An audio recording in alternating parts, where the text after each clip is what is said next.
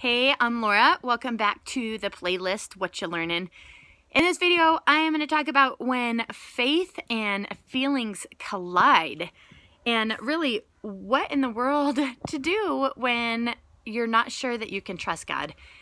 I have some people in my life, and have for a really long time, that are difficult. They are hard for me to deal with people. I'm not a super feeling type person. I have feelings, and God is, God uses feelings and He's given them and they help us love Him and stuff. But I'm more of a thinker than a feeler. And these people just wear on me. They are super, super dramatic and super quick to get angry, super impulsive. And it's just really difficult for me to deal with them sometimes. And I sometimes get to the, so discouraged at dealing with them every day that I just get to the end of myself and I just am like, I cannot deal with these people anymore. And it's like, sometimes it gets to the point, and it has in the past few days, where I just am angry and like, God, how could you allow these people in my life? Like, how could you allow this? And I want comfort and ease by these people being changed. Like, if they would just be different, then I could actually have peace in my life, and where really peace comes from the Holy Spirit and getting Him on the throne. And I can link a video below with that. Like, it's not like circumstances bring peace. And so that's kind of, the heart behind of my idolatry of seeking peace and ease and comfort above seeking God. And wanting out of certain situations and wanting to not be around people that are hard for me to deal with. And then, it's like God totally encouraged me in that, though, even in my anger of God, how could you do this to me and allow this pain and for so long? How could you allow this? And that anger, God was so generous in reminding me some specific things. One, He brought to my mind Jonah, and how Jonah was angry at God, and yet God was there. He took his anger to God, and God comforted him, and God changed his perspective and helped him see correctly. God wasn't angry that Jonah was upset and depressed and discouraged and angry. And same with Job. When Job had to go through chronic pain of loss of dreams, loss of what he thought of the future, loss of health, loss of finances, loss of his children and relationships, loss of everything around him. He was discouraged and was like, God, what in the world is going on? God didn't leave him. God came and reminded him of what was true about him in Job 38 and 39. And it was kind of like, where were you when I formed the foundations of the earth? Who the heck do you think you are? Remember how big I am, is how God encouraged him. And so God encouraged me in those things. And then He reminded me of three very important things.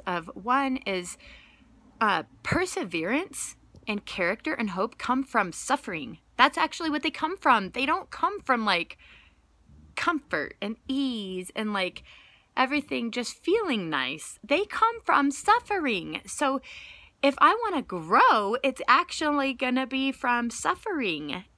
Another thing that He reminded me is that these people that He put in my life, it's not so that these people will change, even though He will do that. It's for my own sanctification, my own becoming like Jesus more.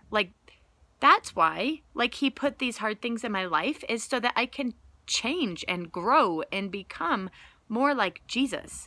And then that leads into the third thing is, don't call evil or bad what God calls good. God put hard in my life, relationships, friction, so that I will grow, and He calls that good. So don't call bad what God is calling good.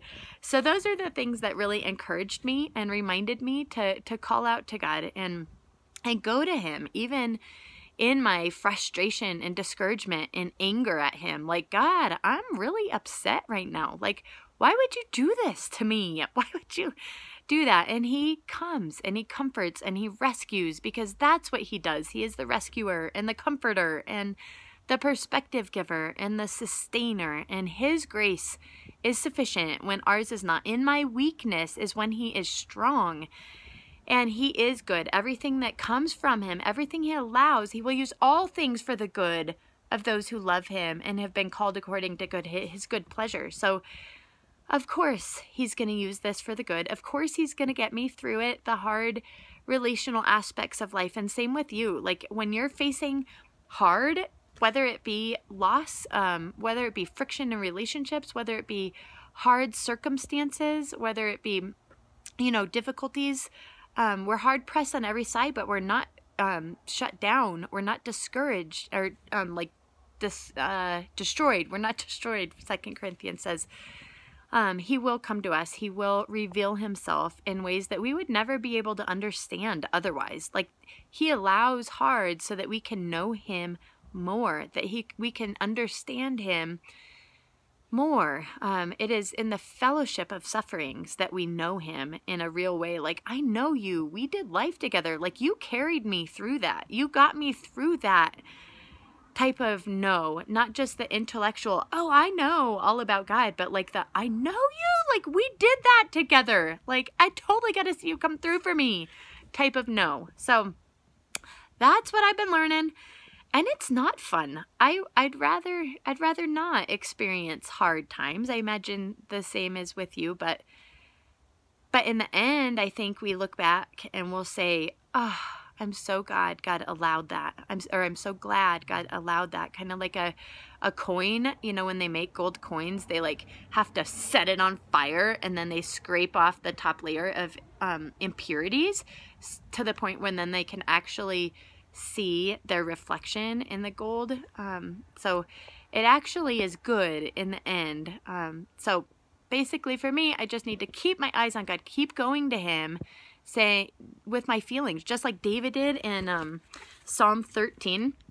He's like, here's David, a man after God's own heart. He's like, how long will you forget me forever? How long will you hide your face from me? Like, what the heck is going on? He has this like anger and this discouragement. And how long will I store up anxious concerns within me, agony in my mind every day? How long will my enemies dominate me? Consider and answer, Lord my God. So in his discouragement, he even went to God with his anger and his frustrations and his discouragement and is like, where the heck are you, God? Why are you doing this? And then he says, but I have trusted in your unfailing love. My heart will rejoice in your deliverance. I will sing to the Lord because he has treated me generously. So we have to remember what God has done in the past, like how he has come through for us in the past. And he can't not be faithful.